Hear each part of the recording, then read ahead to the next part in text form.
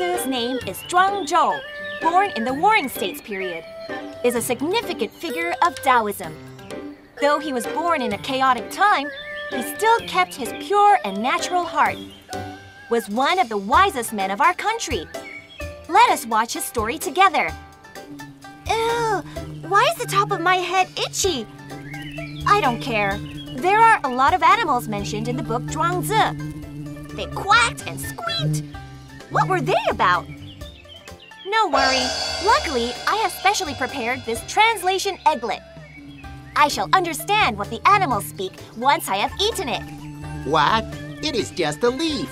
Why is there a leaf on the top of your head? A flower would be good for me to collect honey. It is a useless leaf. Let's go! Let's go! Oh, look! His head is specially big, with a leaf on the top of the head. It is weird. The leaf is not appetizing at all. You guys? Croak, croak! Anyone there? Would you like to visit my world? This well is the world's best place for swimming, cooling, and living. Would you like to come down and see? Are you the frog living in a well mentioned in Zhuang? Frog in a well, looking at the sky from a well, thinking the well is big, and not knowing the outside world is vast. Croak, croak! A big head with a useless leaf? So strange! I don't believe in you, bragger! I never knew I looked strange. This leaf is useless. I don't want it. Ouch! Sorry, are you okay? I'm fine. Be careful. I am Huizi, heading to meet Zhuangzi urgently. See you. Mr. Hui, I'm looking for Zhuang too. May I join you? Oh, sure. Zhuangzi's home is over there. Mr. Zhuang, hello. I am Little Leaf. Hello. Zhuangzi, tell you a strange story. King of Wei gave me some giant gourd seeds, but after the gourds grew, are not sturdy enough to hold water. Half-cut gourds are too shallow to place food.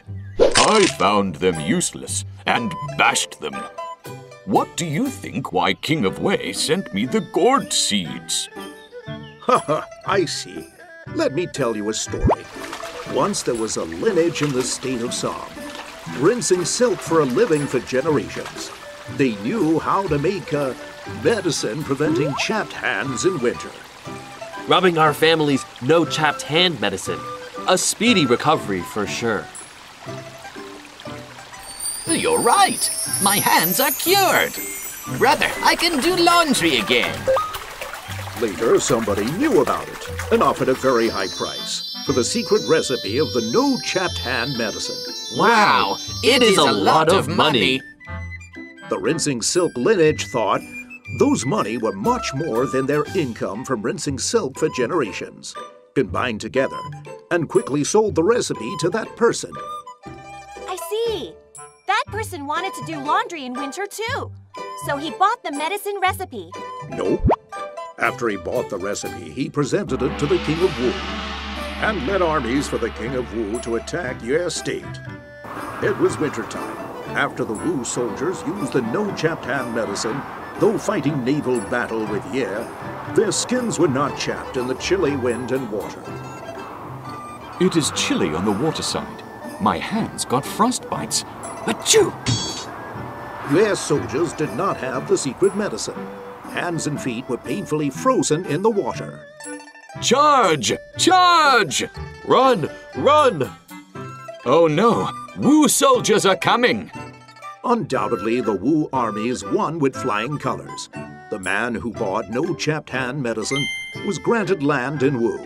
See, with the same no chapped hand medicine. Somebody used it for laundry only. Somebody used it to have land granted. It showed the differences of utilization. From your point of view, what can I do with the useless giant gourds? To swim with it, you can tie the gourds around your waist and float wherever in rivers and lakes. So cozy. Brilliant! Your method is extraordinary. Unfortunately, you had bashed the gourds. It would be great if you had given me. Oh, right. I still have a giant tree called Ailanthus. Its strange appearance does not fit to use as timber.